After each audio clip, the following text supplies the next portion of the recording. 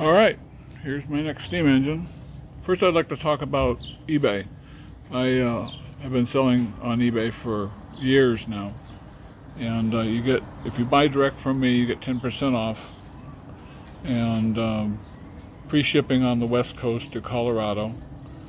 And if you want to look for me on eBay, just type in steam off-grid.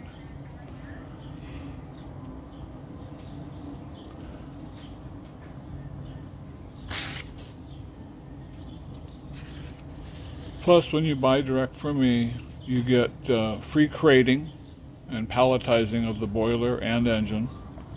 I've shipped many boilers and engines for years now, and I have no complaints that I know of. Sometimes the freight companies will damage something, but I repair it automatically. You can check my feedback on eBay. I have 100% positive feedback for years. And if you want to search my name, Ross Bendixen, on the internet, you won't find any negative feedback about me. This steam engine has a 3-inch bore, 4-inch stroke, and it's running an alternator. There's a really nice oiler on it that I've rebuilt, and I'll turn on the steam.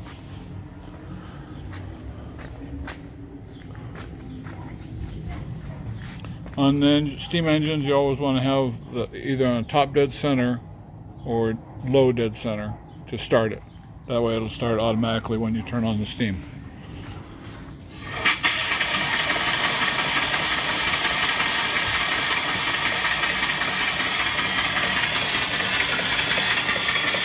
These are the blow-down valves here.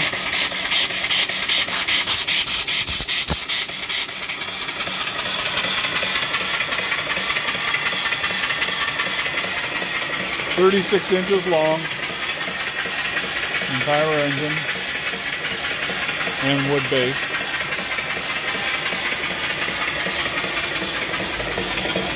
It has a 16-inch pulley, D-belt pulley here, that drives the alternator. And with this RPM on the engine, it's only about 100 RPM. But on the alternator, it's at about 1,000 RPM. So if I turn up the speed a little bit more, it'll start charging. I'm running it off of one of my 20-inch boilers.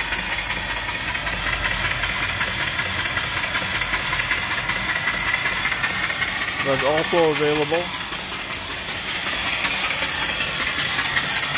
I have all some equipped now with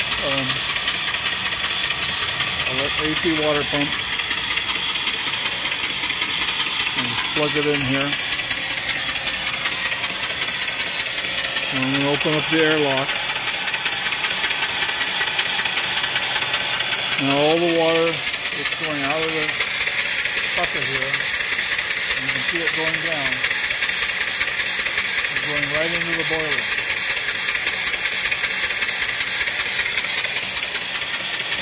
So you don't want to overfill it though, just add it a little bit when you need it.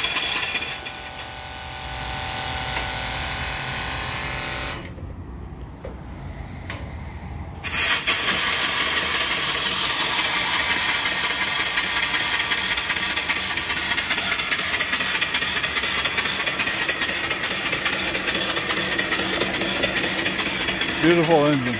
Ran the first time on air, first time I put air to it. You got the timing down perfect.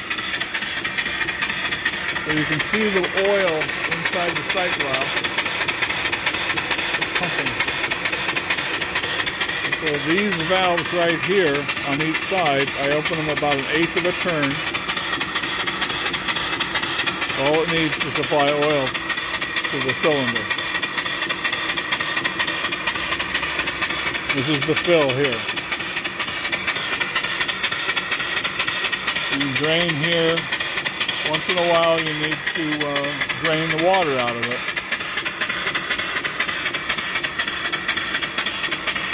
I'm going to pause it here. Okay, set it up.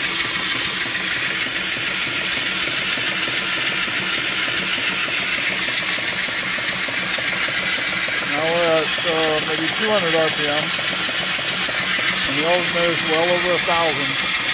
1,500, 1,250, something like that.